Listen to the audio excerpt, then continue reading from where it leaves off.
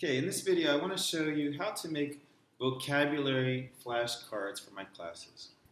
And hopefully this will be helpful to you, and then you'll be able to start making them without more instruction. But if you need help, you can let me know and I'll be happy to help you.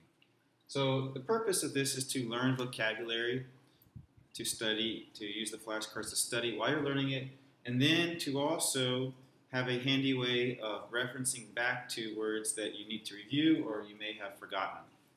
And so here I have what the front of the flashcard would look like, and it has the word, and then I went ahead and wrote the page number where the definition was found or where they talked about it in the textbook, and that's kind of easy in case you want some more examples. And at the bottom you'll notice I have an O, and that O is from the start of the letter opposites. If it was absolute value, it'd be an A. Okay, and I'm going to tell you why we have this in a minute. You're going to do this on basically 3x5 cards, and so try to put that letter at the bottom, somewhere within a centimeter of the bottom, and I'll tell you why in just a second. Now, this is the back of the card, and so on the back of the card I have a definition. Since I was trying to make it visible for you guys, I just wrote the book definition or a rough approximation of it, but it would be better if you give the definition in your own words. I think that's more helpful to you. So the definition, numbers that are the same distance away from zero on a number line. Okay, there's other ways probably to define the term opposites, but this one is a good one, I think.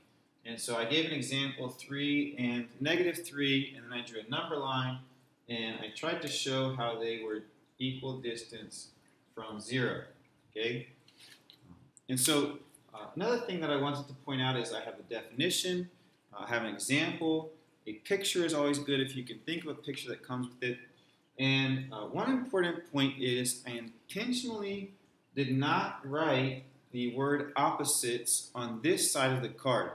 And the reason for that is now I can use this two ways. One, I can use when I'm using the flashcards, I can look at the word and try to think of what the definition is or an example, or I can use it the other way. I can read the definition and see the example and then try to think of what the vocabulary word is. And so I would encourage you to try to do that also if you can. It will help you study both ways. Now, one more interesting thing is you may notice that I have holes punched right here, and then of course when it's flipped over the holes would be on this side. And I have a few examples of some more flashcards I did. Here's additive inverse, and here would be the definition with some examples and some drawings the best I could. And here is another one, integer, oops, it's all crooked, integer, and you see positive or negative whole numbers. There's some examples. So again, I could use this as study. I could look at this one and try to think of the word integer. So what I simply did was after I made my flashcards, where you can make the holes first, I went over to my hole puncher and I made sure that I had the holes are going to be on the left side as you look at the front of the card. And I placed the card in the hole puncher. You can only do about maybe 5 at a time because you don't want to, if it gets too thick it doesn't punch well. And then I just punched holes in this. Now, the last thing we're going to do is in your binder you have a vocabulary section.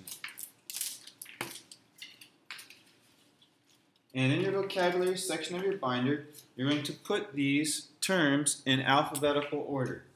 So I'm going to show you what I mean.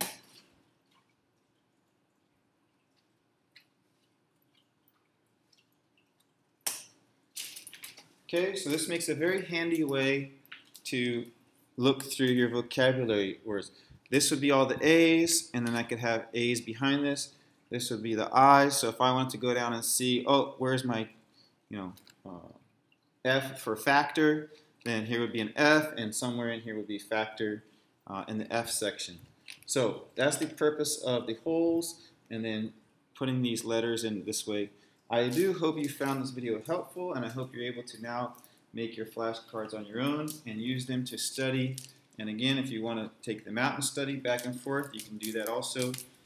Many different options with doing it this way. So I thank you for watching, and I'll see you later.